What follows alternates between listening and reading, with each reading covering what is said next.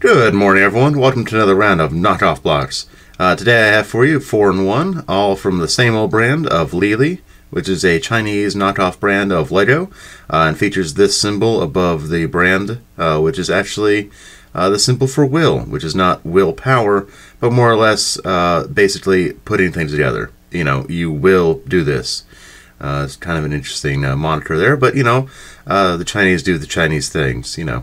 Anyway, let's take a look at these things. They're basically these knockoffs of the popular Lego brands of Ninjago and Minecraft. So let's just get right on into it.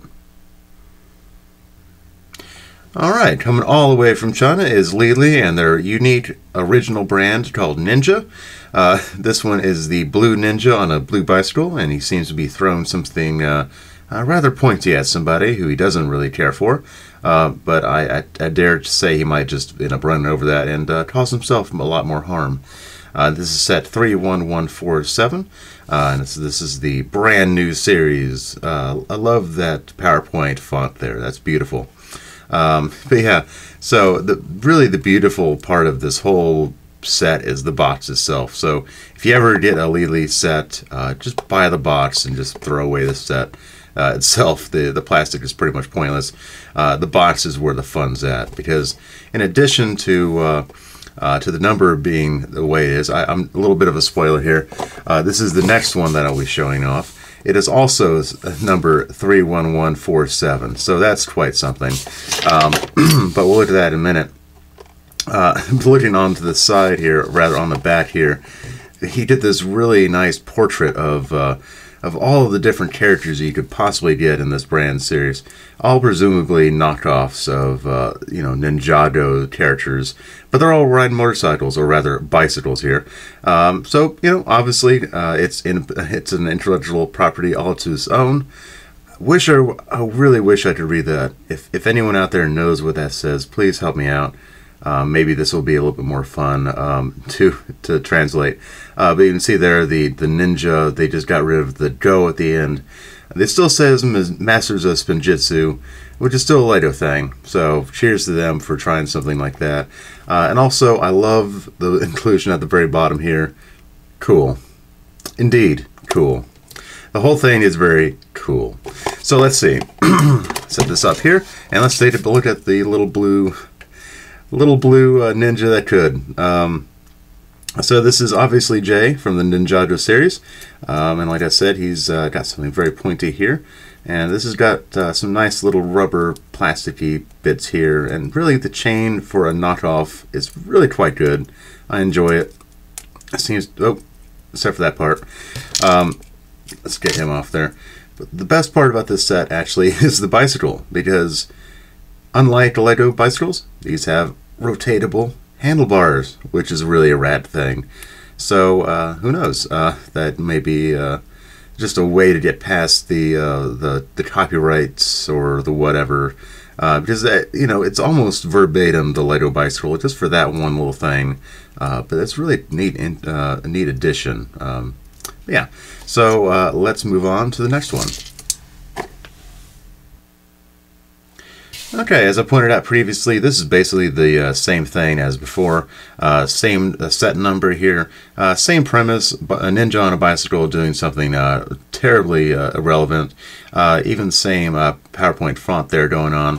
And as always, I love the back graphic there. It is so cool. But yeah, looking at the actual figure, we can see that it's Zane. Zane on a bike. I'm sure that won't be a meme somewhere. But yeah, I know that because I'm totally a devoted Ninjago fan, and have devoted years of my life to learning each of the characters' names, backstories, and I totally didn't look at the Wikipedia page mere moments before recording. Yeah, so anyway, looking at the figures themselves, I really didn't get to that with the Jade character. The figures themselves are a little loose, but that's fine. You know, it just kind of a little bit of a cheap plastic going on, but kind of good printing. That's really something to be admired.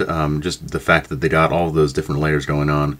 Still a little bit on the cheapo side. I see a little bit of a rough pattern around here and there.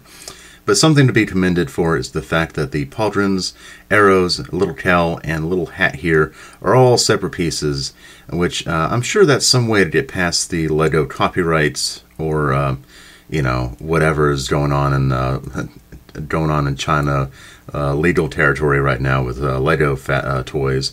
But yeah, so I'm sure that's really some way to get past that. But it comes across as kind of a neat, I don't know, a neat way to arm your character. You can take off the arrows if you need to, or swap them around, or just take off the cowl because that really looks kind of dumb. But yeah, so that aside, this is not the only side set brand that Lele managed to withhold from Lego. In addition to Ninja brand, we have Minecraft. Yes.